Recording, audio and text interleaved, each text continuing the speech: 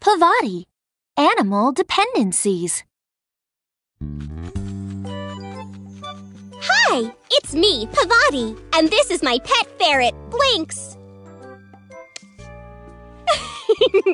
You can't measure itchiness with a ruler, silly.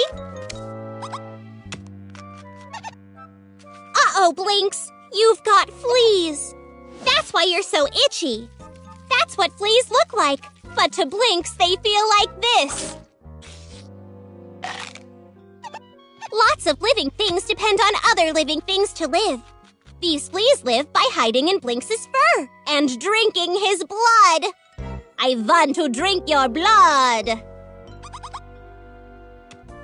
When one animal depends on another animal like that, it's called dependence.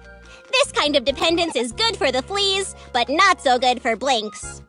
A living thing that hurts another living thing that it depends on, like those fleas do, is a parasite.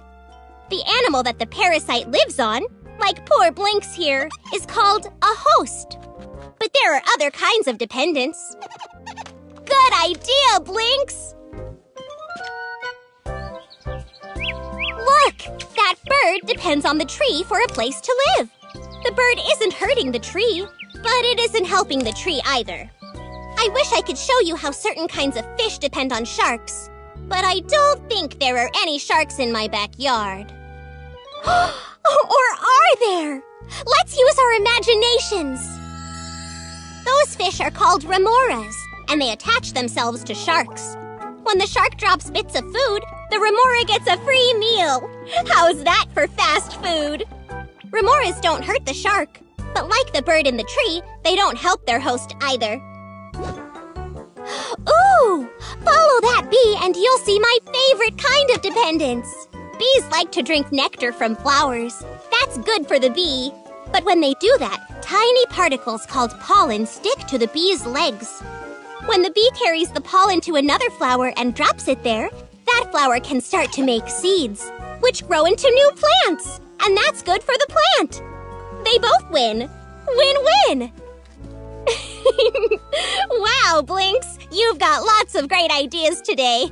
Let's use our imagination again to imagine this crocodile in the river. Would you climb inside a crocodile's mouth? Well, a plover bird would.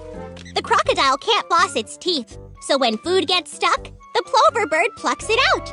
The plover depends on the crocodile for food, and the crocodile depends on the plover for clean teeth. They both win. Winner, winner, they both get dinner. What about me and you, Blinks? How do we depend on each other? Does one of us hurt the other? Of course not. Does only one of us get something out of our dependence while the other gets nothing? No way! Or do I give you shelter and food and protection, and you give me friendship and fun? Yep, that's the one. Win-win.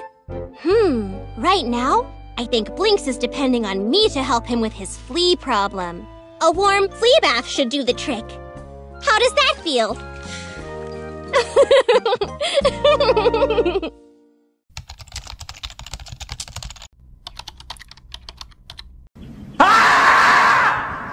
Bye everyone, see you later.